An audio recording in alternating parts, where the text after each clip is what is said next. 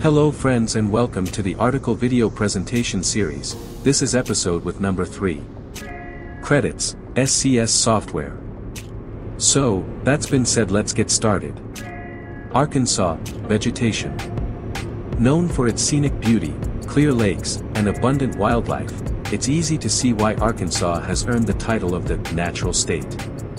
In our upcoming Arkansas DLC for American Truck Simulator, our team has been hard at work recreating the various trees, vegetation, and more you'll come across on your travels.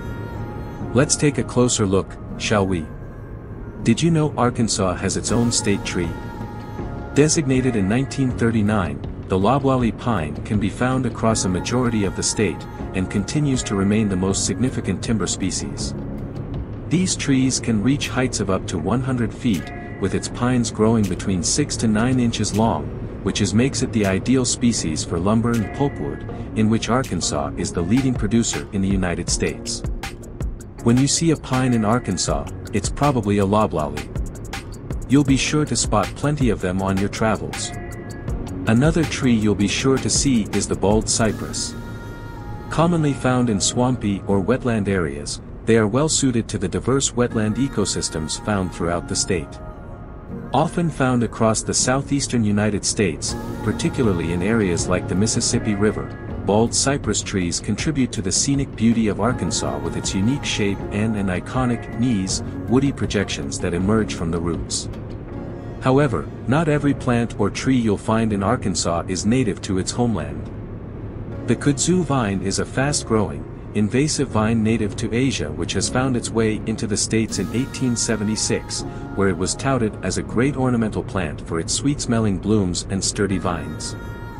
However, they forgot to mention the rapid growth rate of the vine, which is capable of growing up to a foot, 30 centimeters, per day under ideal conditions.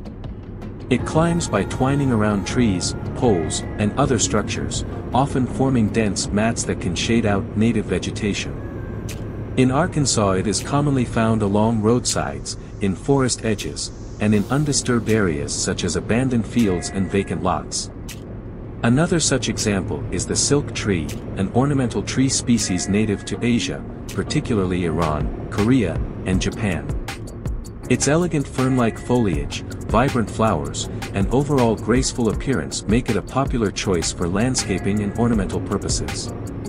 While the silk tree undoubtedly adds aesthetic value, its ability to spread its seed rapidly means it often outcompetes native vegetation and disrupts local ecosystems.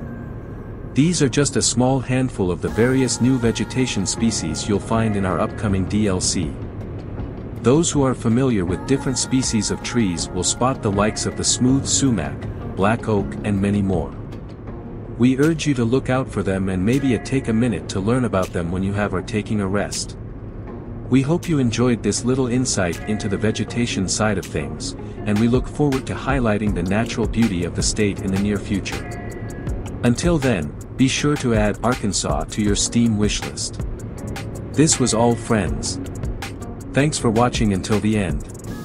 If you enjoyed this episode, don't forget about the like. Take care and we will gonna see next time.